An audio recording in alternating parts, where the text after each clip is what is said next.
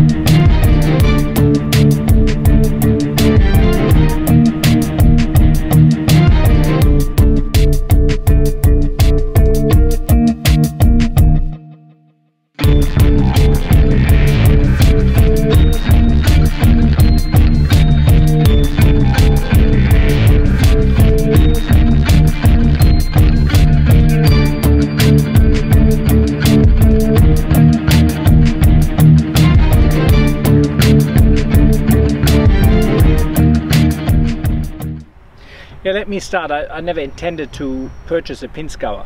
I sold my Defender, needed a bigger touring vehicle or a vehicle where I have a bit more space in the back for the kids, because with my Recaro seat in the back there's just not much space really for the kids. Actually, especially behind the driver's seat, I probably have 3 centimeters space for my daughter. While she was little that was alright, but they are too big now, they don't put up with it anymore, and I understand why. So hence I sold the Defender.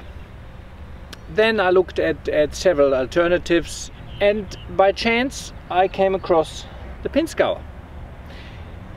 I've really never heard about that car much before, and it was absolutely not on my radar. At the time I couldn't really drive it because it just was imported into Australia. It wasn't registered. I had a quick look at it and I loved it. I loved the space, I loved what I could do with it. However, when also sitting in it, I was concerned about my seating position. But nevertheless, I decided to purchase it, get it engineered, take it out for a little bit and see how I go. It is now engineered, it is registered, and I have taken it out.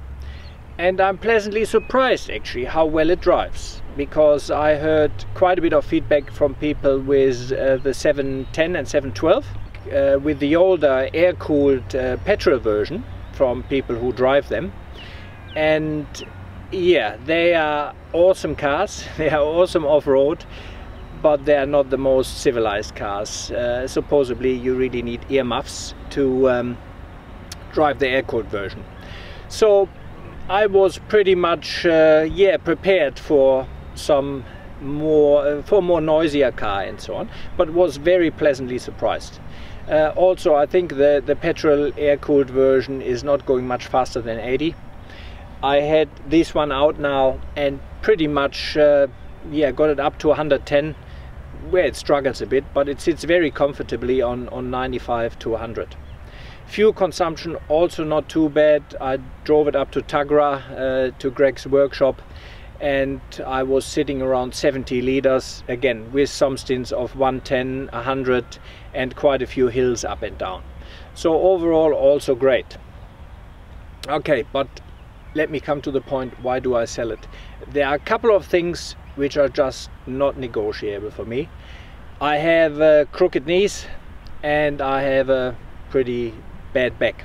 So all my cars, except of Tiny really, because it just doesn't fit in there, have Recaro seats in it, and I have sufficient foot space.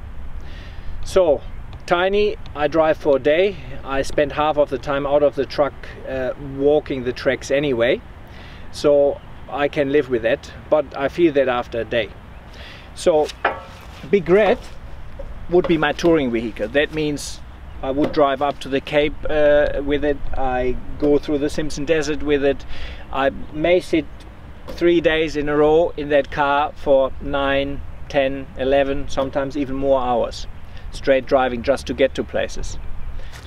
After driving it now for 2 days, I realized, as much as I love that car, and I really do, I mean, there are so many absolutely awesome things on that car. I love how it drives, and I haven't taken it off-road, so that is really just on-road. Yeah, I love how it behaves. The noise, I don't think it's much noisier than the Defender, really. The space in the rear, I mean, it's a plain canvas.